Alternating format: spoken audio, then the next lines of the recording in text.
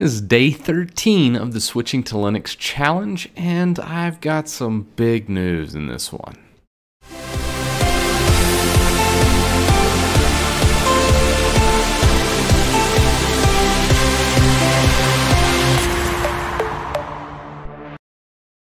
So let's start out with the big news. 30-day challenge with Fedora 29 done. I made it to day 12.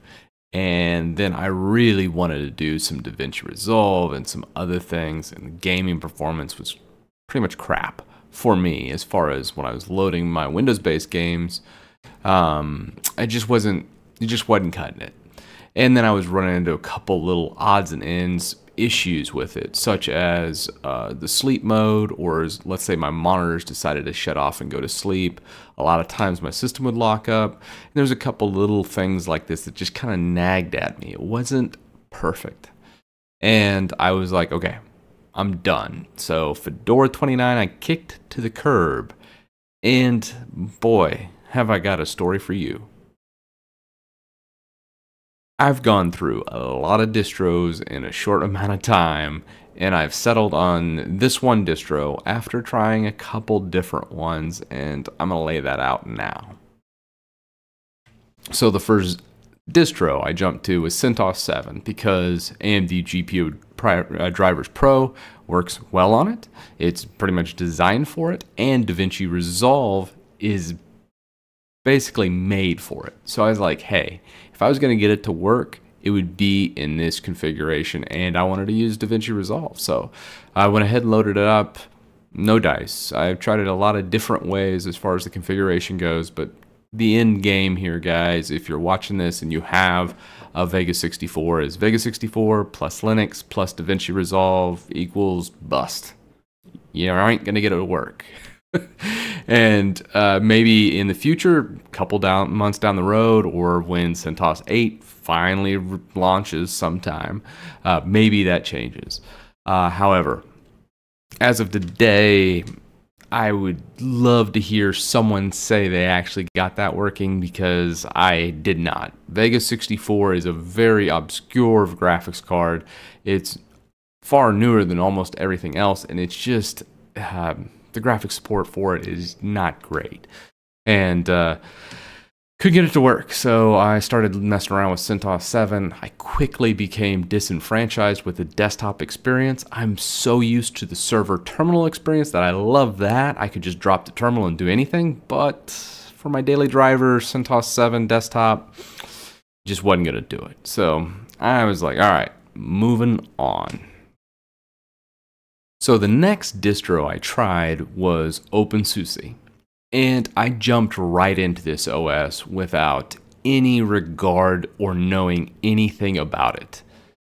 Huge mistake. The whole thing that turned me on to it was a lot of big Linux guys like Brian Lunduke, I think Garner the Linux Gamer on here, he's a big channel. I was like, hey, if these guys are using it, it must be probably the best out there. And it is for some people. And Linux distributions, just like one of those things. I made one video, what's the best Linux? And it's very, very personal experience. And OpenSUSE is great if you are a Linux purist, meaning you use all Linux-based programs. Use OpenSUSE. It is great. It's backed by SUSE, which is actually a paid subscription, much like Red Hat is, and it is a great system. However, for a novice just getting into Linux like myself, as far as I was getting into it, is using it for my daily desktop experience. Whoa. With Yast and switching to ButterFS, wow, it was a huge change from what I was used to, and something I was not ready for. If you're going to make the jump to OpenSUSE, make sure you read up on it, watch some videos, read the manuals, get more well-versed in it, because jumping into it, just knowing CentOS and Debian. I've used Ubuntu server quite a bit in my work. It was not enough. That was completely lost for the little bit, just getting my drivers going and a lot of other things. And I got it all set up and going, but it was a complete nightmare from someone just jumping in, not knowing anything. Would not recommend it just for a newbie. Now, let's say you've been on a bunch of Linux distros and you use all Linux programs. I think OpenSUSE is the de facto distribution, and it is the best.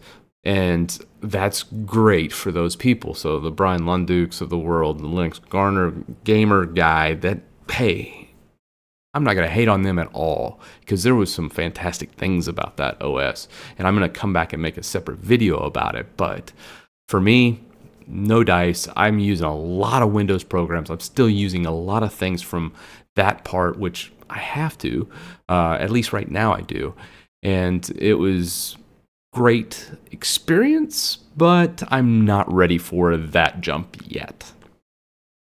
So with those two down, I had to choose one I knew would work for me. And I'm gonna just get a bunch of hate comments about this one. But God, it's just, I love this distribution. I know it's horrible, and many Linux purists absolutely hate this company. And I get that. I really do. But I ended up settling on Ubuntu. Alright, throw your tomatoes. Just completely flame me in the comments. I get it.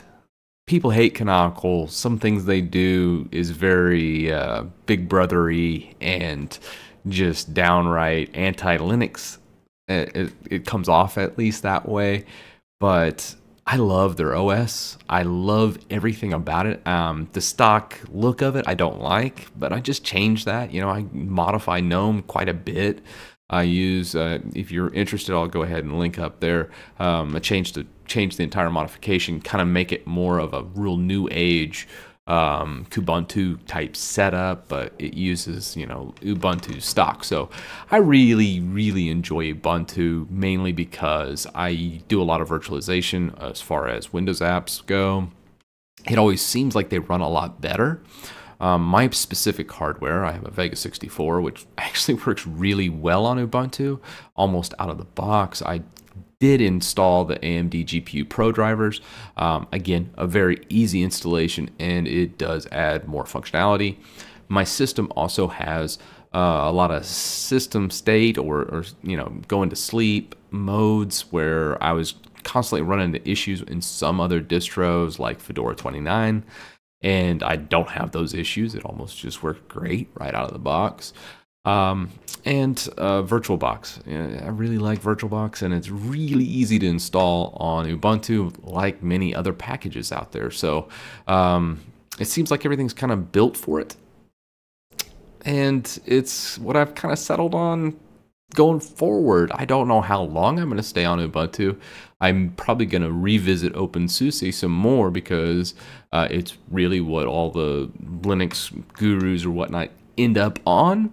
But it's going to be installed on a secondary drive, and I'm going to be, you know, try booting right now. I still have my Fedora on another drive. I currently have like 5 hard drives in my system, so I have a lot of boot choices. But Ubuntu will be my daily driver going forward, at least right now. So I've switched from Fedora 29 as my main boot to Ubuntu. I'm still using Grub, and I've redone that using Grub 2 Customizer, which I'll probably also make a video on. But overall, really, really like an Ubuntu, just because of how easy it is to install and customize things. I've even created setup scripts and all these other things in the past, which I can easily, you know, use again. So Ubuntu right now, going forward, is what I'm doing. I'll update you with what's going on as far as what I'm doing. I had a couple videos I wanted to make from a gaming aspect, because I know many of you watching load up Steam and use Steam Play and a lot of things, and I want you to have that experience of having good performance when you load a game. Fedora 29, I was loading, I think, Path of Exile and a couple other semi-compatible games, and they just ran like trash. It was like a dumpster fire. I just was like, no, you cannot say this is a gold or platinum on Wine when it just runs like this, and I have a really good system. So that said, Ubuntu's going forward my main daily driver, and I'm going to update y'all as far as how it's doing for me compared to Fedora 29, which I still can boot into. It's not like I completely wiped it out, so I can easily load that up and boot back into it. But it's been a day now, I think, on Ubuntu, and it's been great. A lot of things has actually just kind of been a sigh of relief. Many users kind of that do the Linux challenge go back into Windows and go, oh, I had a kind of a sigh of relief. I remember a guy kind of telling me that story in the comments section saying, hey, going back into Windows just was like a breath of fresh air. Well, that's kind of how Ubuntu was to me coming from Fedora. A lot of things that just really took me a long time to do in Fedora, it just seems to just work in Ubuntu. That's nice. It's just nice to have stuff work and it just be clean and it just goes.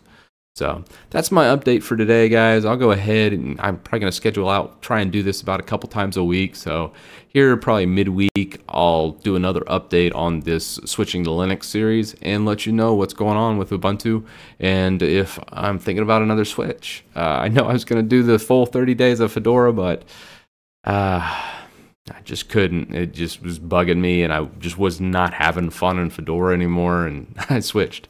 So anyways, till the next one. Thanks for watching my video. If you have any feedback or comments, please let me know below. And if you'd like to see more tech videos, hit the subscribe button and check me out on my website, christitus.com.